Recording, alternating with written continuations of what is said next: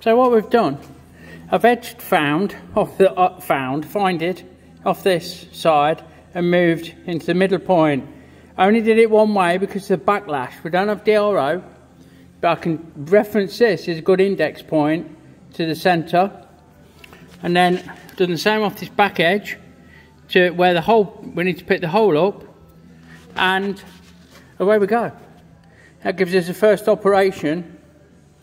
So we've centre drilled and then drilled that out to M8 all the way through. A little bit of suds on, steady does it, raising the knee. Now we can machine away the front and the back until we get to this, which is next on the agenda.